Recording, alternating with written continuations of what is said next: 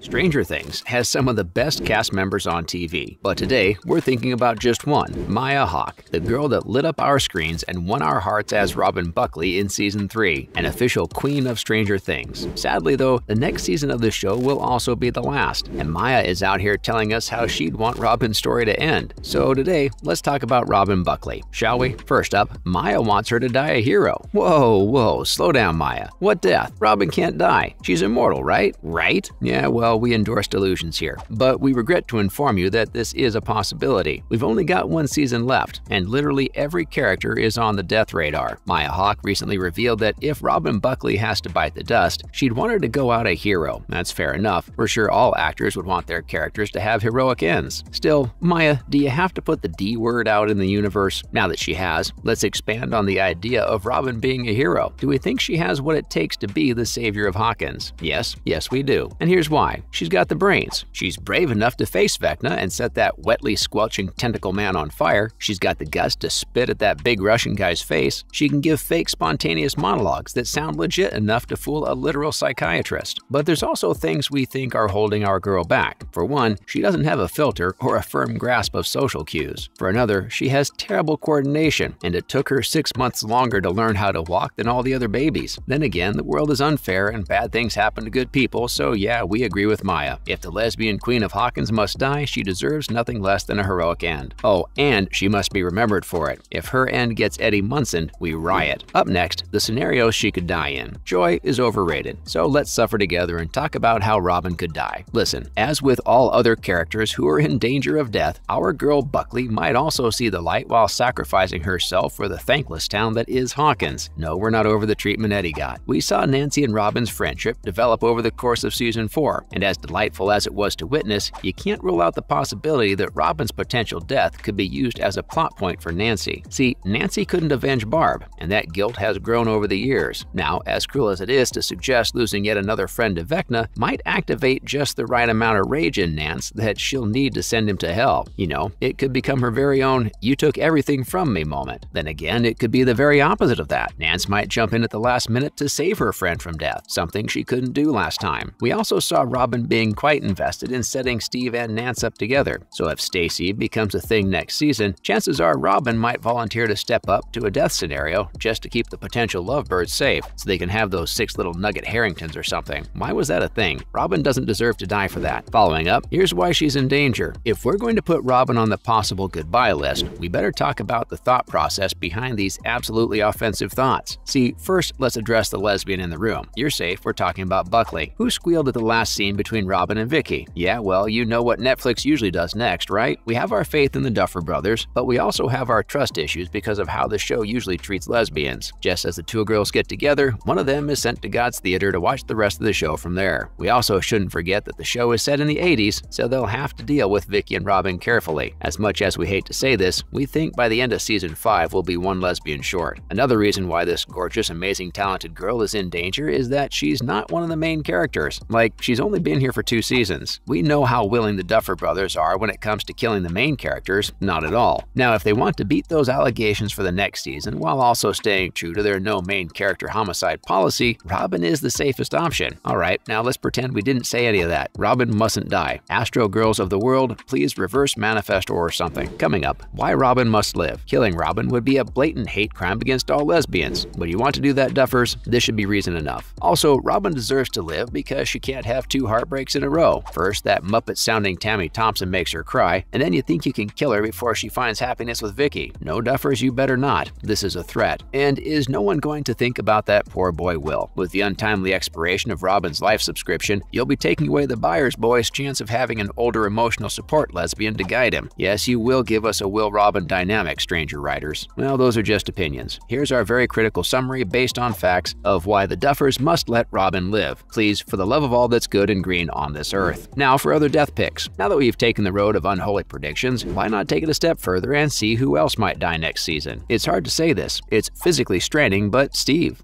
the Hair Harrington, one dingus to rule them all. Listen, Steve's death just makes sense. If he dies sacrificing his life for the kids, that'll be almost poetic. Cruel, but poetic. Oh, and we all remember his monologue about his dreams for the future, right? Now, if you've seen enough horror stuff, you know that when a character does that, it means they're bones. We hope with all our hearts that we're wrong about this, this, but something just tells us our boy's a goner. Let us know if we entered the blasphemy territory yet, but we think Dustin isn't safe either. Think about it. What's sadder than Harrington dying for his kids? His very own child sacrificing himself to save Steve's life. See, Dustin now has trauma from Eddie's death, so if the time comes, don't you think your adorable nerd would step forward and die to protect Steve from meeting the same end? We think he would. You know what? That's enough reality for today. Time to go back to delusions. All the kids will live happily ever after. Robin and Steve will have a fun buddy cop spinoff. Will find happiness. Nancy will be free from the shackles of the love triangle. She looks better with guns and newspapers anyway. Max and Lucas will go watch their movie. Elle and Hopper will have a nice catch-up. Ted will enjoy his chicken in peace. End of story. Now let's talk about what Duffers think of Maya Hawke. First off, she's 1 in a million. The Duffer Brothers wrote a special about Maya Hawke recently, and they said that she's 1 in a million. Well, tell us something we don't already know. They said that at first, they weren't sure how long Robin's character was going to stick. The producers just didn't know what to do with her, but because of her personality and talent, they were sure soon enough that this character was here to stay. Oh, and they want us all to know that Maya doesn't have bad coordination. She runs just fine. Moving on, Hawke has nice things to say too. As it turns out, the respect between the Duffers and Maya is mutual. Speaking about the way they write for their characters, especially when it comes to the controversy that the Duffers don't kill main characters, Hawke says that they write that way because they fall in love with the characters and the actors they're working with. According to her, they write all stories so beautifully because they're truly invested in the characters. So yeah, Maya doesn't seem to have a problem with how they don't kill their characters. She says it's because of love. Lastly, her musical talents. In the special they wrote about her, the Duffers also praised her as a singer and songwriter, mentioning her latest album, Moss. You know what? She deserves all that praise. Not only did her album receive positive reviews, but her upcoming tour is also looking pretty good. The pre-sale tickets for her EU and UK tour were sold out in less than a minute. The power she holds. That's a wrap for this video. How do you think Robin's story should end? And what are your picks for the Season 5 deaths? Let us know in the comments below. Don't forget to give this video a thumbs up and subscribe to our channel for more videos like this. See you at the next one.